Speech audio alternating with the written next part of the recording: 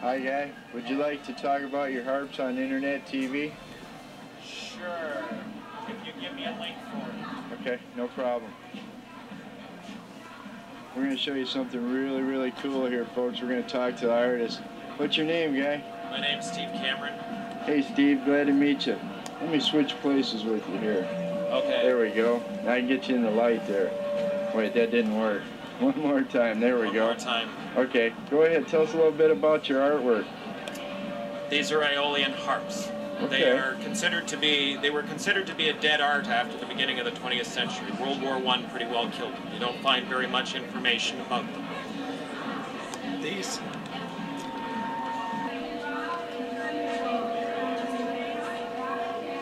good to go? Yep, we're good to go. There we go. These are Aeolian harps.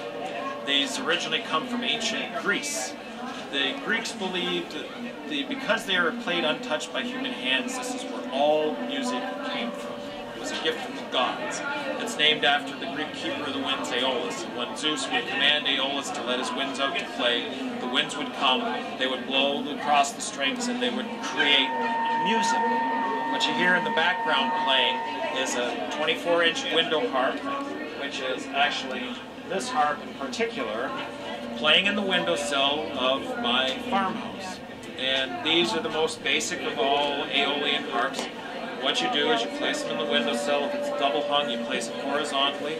If it's a vertical slider, then you stand it up in the window, put your fingers on top of the strings, and close the window until the window touches your fingers. Pull your fingers out, so there's a gap for the wind to blow over on top of the strings. What happens is that it's very much like the pictures of that old Tacoma River Bridge. The wind was blowing down the strait, and then the bridge deck started flopping in the breezes. Well, that was the natural frequency of that bridge deck. And what happens with these is that they vibrate their natural frequencies. The sound box amplifies the sound, and it produces music of the spheres, or music from the spirit of the wind.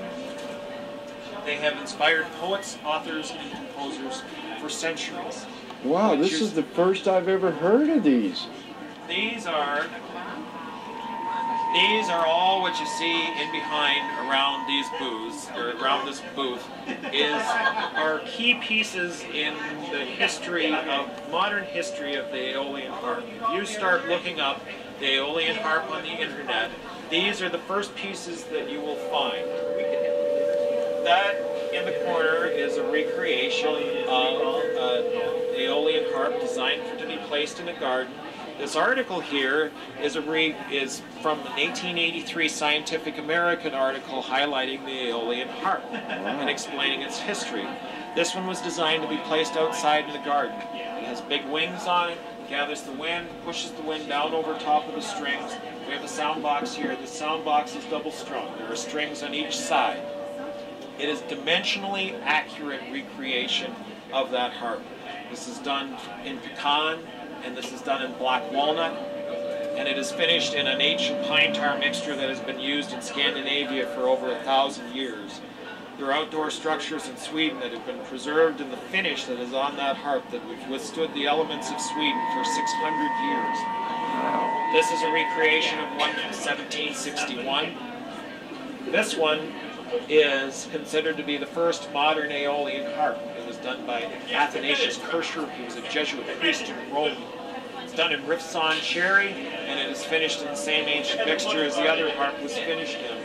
He's considered to be father of the modern Aeolian harp, not because he is the first person to ever make it, but because he's the first person to ever document it. He wrote about and described the Aeolian harp in his text, Liturgia Universalis. Because this was a key piece in the history of the Aeolian harp, I got copies of the original Latin text from a library in Germany, and then I recreated this piece based on his descriptions in the Latin texts. Wow. You are totally into this. Now, do you sell these things? Oh, absolutely. This one is a recreation of one. It was from the beginning of the 1800s. This is Gabe and Kastner's harp. It is done in willow. It is finished in third-pearl latex. This is the harp that Frédéric Chopin listened to when he created his piece based on the Aeolian harp. Wow. Man, how did I miss all this stuff? Now, what's your website? www.windharps.net. Okay, say that once again. Windharps.net. WINDHARPS.net. Okay. You can follow me on Twitter. I am Windharps on Twitter. Also have a fan page on Facebook. And you can find me and follow my work and what I do on Facebook as well. And there's a lot of information on Facebook on how the Aeolian harp works and how they were designed and how they were created. And hopefully it'll carry on for a long, long time. But if you wish to find out something about this interesting history, Facebook would be a good place to go. And you can find out again what I'm doing on Twitter. All you have to do, my name is Steve Cameron. Look me up on the internet. Go Steve Cameron Wind Harps, and you will find out all kinds of information about me. And you will be able to find me relatively easy on the internet based on my work for Wind Harps. This one that you see in behind you here, this is my design. This is a garden harp, just as that first one you saw from 1883, or from Scientific American was a garden harp. This is my own design. It's designed to be placed in an English-style garden or out by a pond, somewhere that's got unencumbered wind.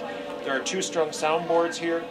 As you can see, these wings, just like the wings on all the other harps, gather the wind, push the wind down over top of the strings, so this will catch the prevailing winds, east and west. Wow, these are fabulous, fabulous, Steve. I thank you very much for Makes talking a very with us. interesting story, doesn't it? Yes, it does. This is the first I've ever heard of these. You're not alone. And I'm going to do some more research on them real soon. And you will find them. And you know what? Even though you haven't heard of them, after you hear me talking about them and you start looking around, you will see and hear them. They have inspired poets, authors, and composers for centuries. And some people wonder, you know, think I'm a snake oil salesman for making them because they're played by the wind. But I come with some really great references. This is one of my cards. But here's a poem by Samuel Taylor Coleridge called "The Aeolian Harp," written in 1795. And this is an example and effectively a reference of somebody that has listened to the Aeolian harp and been inspired to write a piece of poetry. Right, so this technology's been around for many, many years. 2,000 years. Right, and if somebody doesn't know about it, they just haven't been listening, right? Well, it was a dead art. Yeah. You know, it's like there's a lot of things that have been lost throughout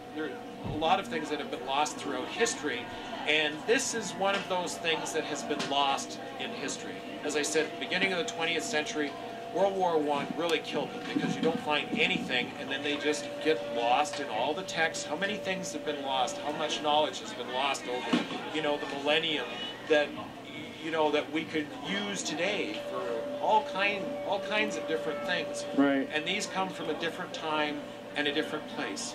If you want an iPod, then go buy an iPod, because what these are like a beautiful sunrise or a sunset or a starlit night. It is a natural phenomenon. It is the music of the spheres, music from the spirit of the wind. And you don't control what a sunrise or sunset looks like. These will inspire when the Greek gods come around to visit. Right. And then all of a sudden you'll be sitting there. I have in my house, I have them in every window of the house. And I'll be sitting there, and there'll be long periods of time that these don't play at all because the wind isn't right. And I'll be sitting there late at night in the computer doing something or another, and then all of a sudden that right wind will pop up, and then they start singing. And they go, yeah, that's right.